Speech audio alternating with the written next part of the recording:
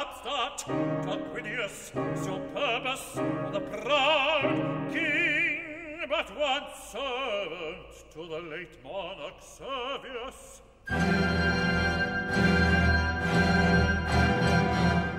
I'd seen the opera I'd seen it in Munich, and I found it cold. And then you sort of know that there's nothing cold really in Britain. So I was quite daunted by it. I was attracted to its size, its scale. It's like a play. The music and the words are pretty well connected all the way through. And they are it's about people.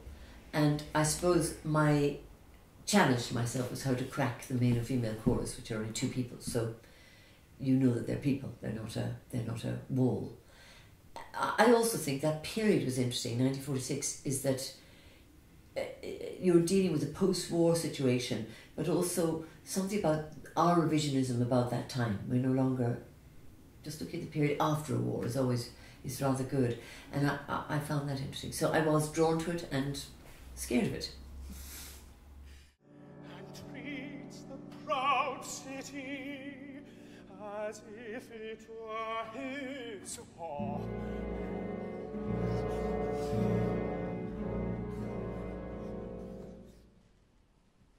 It is an axiom among kings to use a foreign threat to hide a local evil. I had a feeling it was about archaeology, about digging up the past. So instead of travelling to Rome laterally, I thought, wouldn't it be great if we could go down to Rome? So that is what we did, was that that we had this 1946 world, but this man is sort of digging up his own mind. And if you kind of have a premise that in the end we are all the same, time is all the same, he's digging up the feeling of another such time. At one moment, the female chorus puts her coat on the raped Lucretia, and something that you could only do in the theatre, where 2,000 years can just disappear, and one person can help another. And somehow, and what I really liked is that Lucretia says thank you, because she doesn't know who she's saying thank you to. This person is 2,000 years ahead, but somehow the audience can hold that. So it's genius, because you feel that the opera holds the much greater truth that all time is one.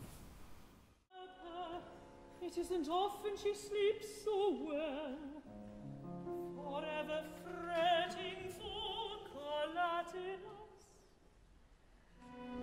I often wonder whether Lucretia's love is the flower of her body,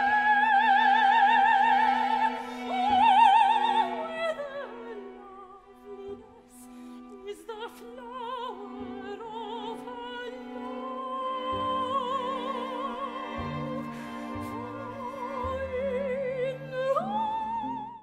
Tarquinius is stupid and young and is very attracted to Lucretia.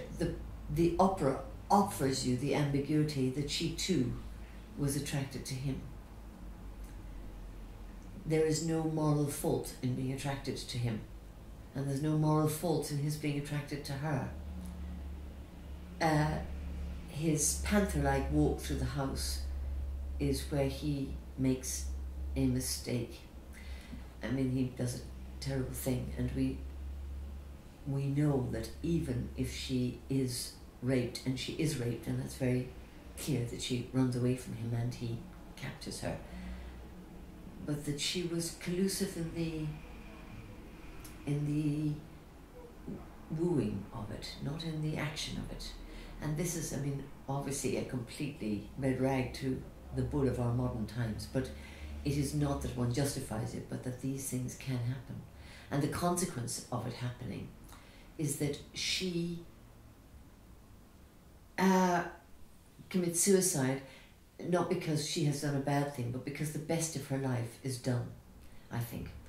And Collatinus is at fault for having been away so long. What is it about Roman society that these men can go away for a year and leave their women spinning or whatever they're doing and longing? Bows on Lucretia's hand, then lifts it with slow deliberation to his lips. Good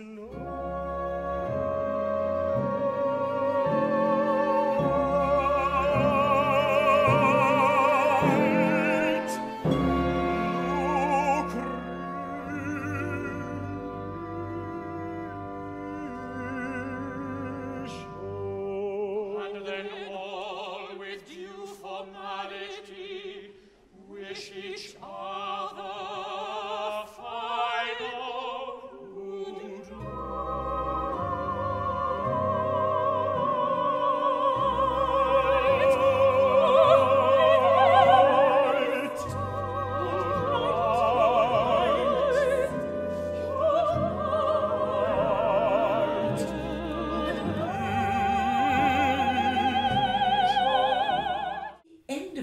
is also very beautiful because even though it seems to have been written to tag it along and to hold it in what is really a kind of a Christian frame, it doesn't matter. Is it all? Is it all? Is it all? Is just a fantastic. Is it all? Is it all? Is this all? Is a bit like, is there any there over there? You know, is it all? And that question is much bigger than any hope that Christ, who came after Lucretia, redeemed the world. In fact, not in fact, but my feeling is that Lucretia is the Christus before Christ, is that she rendered up her life for something bigger than herself.